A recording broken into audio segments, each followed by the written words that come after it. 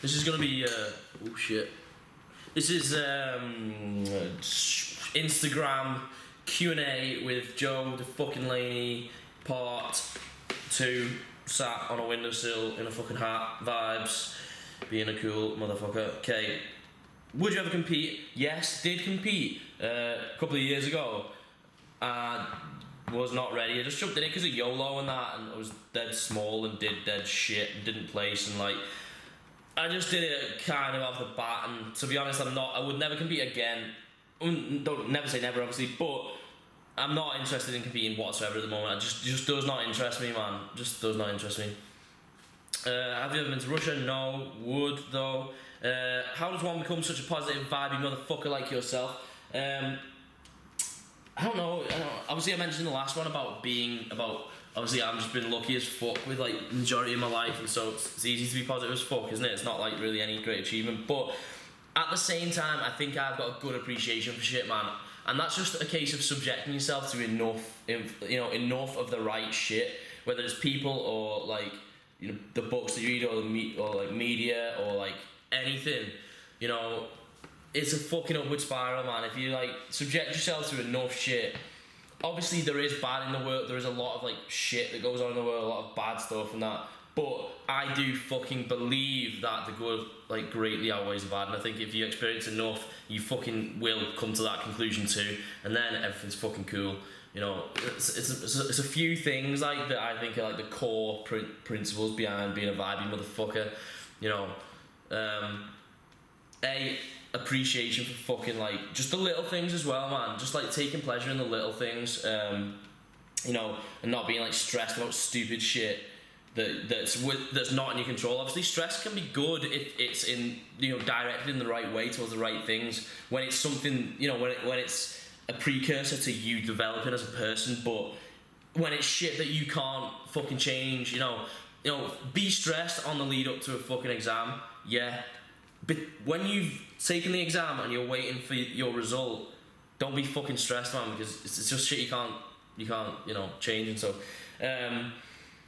where the fuck am I? What am I about? Appreciation of little things like motherfucker. Obviously it's not all about mentality. You need to fucking alter your circumstances, man. Like the reason I'm so fucking happy is because I live in a nice little fucking place. I've got a job that I like, I've got mates that are fucking, like, everything about my life is something that has been purposely, people say you're lucky, but are you lucky if you fucking do it yourself? You're fucking not, man, because you have to, manufacture your own circumstances, because they play a big part, and you can only be so, appreciative of the now and all that, and like, you can look at the bright side of everything and be that kind of, and try and, you can put a positive spin on everything, but still, your circumstances are still always going to have a major impact.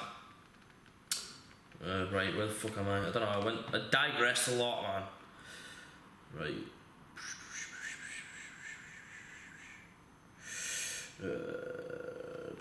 How are you so lean year round? I can get that lean for like a month at the most, and then pizza. You just take off the pizza. Why are you not at Tomorrowland? Because I'm trying to save money for like Ibiza and fucking New York and Canada and Australia and shit. Is it quality over quantity in Ibiza, or you two, me and Tommy B, all about the end tally? No, we're not about end tally at all, man. We're all about just experience. Whether it's quality or quantity, it's not like, we're all about the experience, man. We're not even that, we're not like hung up on how many fucking birds that everyone gets and that stupid shit to play that game. If you do play that game, then your quality suffers, and if you I don't know, man, we take it by, I've never even thought about that, really. Take it as it comes. How are you going to make it? I fucking do not know, man. Just by vibing all the way to the top. What are your plans? Vibe, your dreams. Just be known as the vibiest motherfucker in town. You're a positive inspiration, man. Keep it up. Thanks, appreciate that, genuinely. Cool, that is good. But yeah, actual plans, dreams, I don't know, man. Fuck knows. I just want, ultimately, like, I want to have a fucking positive impact somehow. People say like, oh yeah, you my like motivation to go to the gym and that. Fair one, that's decent. And if someone's getting in better shape or whatever, and I'm in some way able to help that, then that's great. But I also believe that I can probably make more of a positive impact than that at some point. But I do believe that you have to fucking build yourself up, and obviously the more kind of, I don't know, I do think that you've got to be selfish for a while and become someone who's able to help, develop fucking, things about yourself that will enable you to give. I do want to contribute in some way to the fucking world, and I don't know, it's hard, isn't it, to weigh up like which way to go with fucking life. Do you want to just go for pure experiences and just do sick shit all the time and just chase fucking adrenaline rushes and chase like the high of like just mad fucking crazy different experiences, and that is fucking one thing in it, or do you want to contribute to fucking society and humanity, or do you want to there's so many ways that you have to find a blend of everything, don't you? And fuck knows, man. That's why it's fucking deep questions. I haven't got a fucking clue. Right, where am I? Do you change macros for a rest day? No, because you can't calculate exactly. It's so difficult to do your calories day by day and macros. You don't know how much different your requirements are in that 24-hour period.